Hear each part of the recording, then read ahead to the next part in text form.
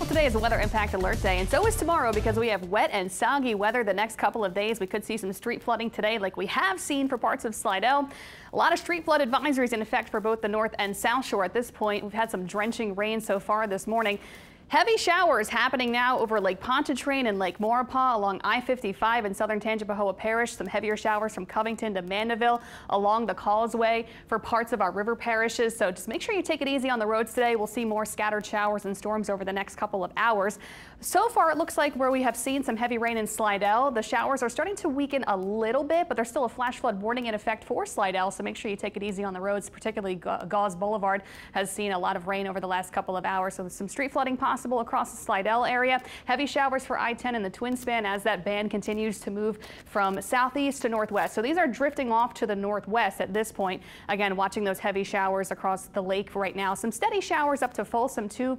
Parts of the North Shore dealing with that drenching rain. For the New Orleans Metro, it has calmed down. The rain has really weakened quite a bit, but there's still a street flood advisory for the New Orleans Metro for both the North and South Shore. One little passing downpour heading across towards the East Bank towards New Orleans East right now. Some heavy showers right along the lakefront towards City Park now.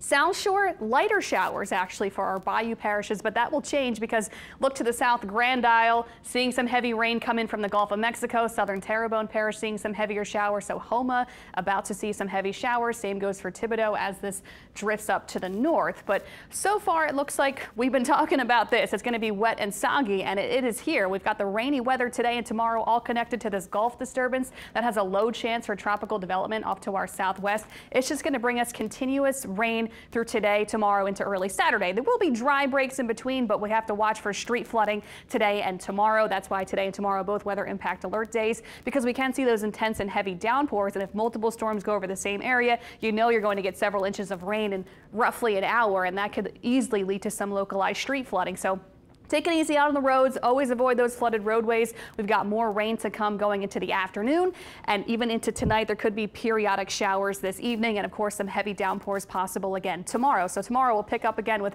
scattered heavy rain across the area Friday. Some dry breaks in between, but locally higher amounts of rain tomorrow can certainly lead to some localized street flooding on Friday. Throughout much of the day tomorrow we'll see ongoing showers, taking a few breaks in between the showers, but it looks like just a complete wet and soggy today and tomorrow. So we'll finish off the work week wet and soggy, and then getting into early Saturday, that's when our changes start to come.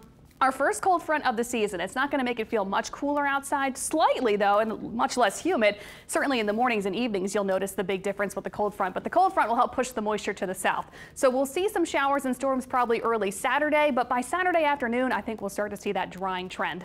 Currently looking at temperatures at 78 degrees. So the showers and the clouds today and tomorrow will keep temperatures down. It's only 78, but it is muggy and sticky. It is breezy. This disturbance off to our southwest, making it a little bit breezy for our coastal spots, but not bad. 5 to 10 mile per hour wind speeds, but wind speeds at 16 miles per hour at the lakefront. The winds are coming in from the east, and that will be sustained east wind today and tomorrow. So we do have a coastal flood advisory for our eastward facing shorelines. We could see some minor coastal flooding through Friday morning during the high tide cycles. Today and tomorrow, 100% chance of rain. Don't forget the rain gear today and tomorrow. We'll keep rain chances at 30–40% early Saturday, but by Saturday afternoon, drying up. We'll trend dry for Sunday for the game. Sunday and Monday, both dry days, and then Tuesday and Wednesday of next week, seeing our rain chances return. Rainfall totals widespread anywhere from 3 to 6 inches from now through Saturday morning, but coastal spots could get close to maybe 10 inches in a few areas. So we do have that flood watch in effect until Saturday morning because of the intense rainfall rates and the widespread accumulation. So the cold front coming in this weekend, bringing us that lower humidity and beautiful weather for Saturday, late Saturday, and that will last through Monday. So out in the tropics, we're watching this Gulf disturbance bringing us the rain over the next couple days. And there's several other areas out in the tropics, but we don't have to worry about those. Quickly, here's our 7-day forecast. Get ready for a rainy today and tomorrow, but a nicer weekend ahead. All right, Alexa.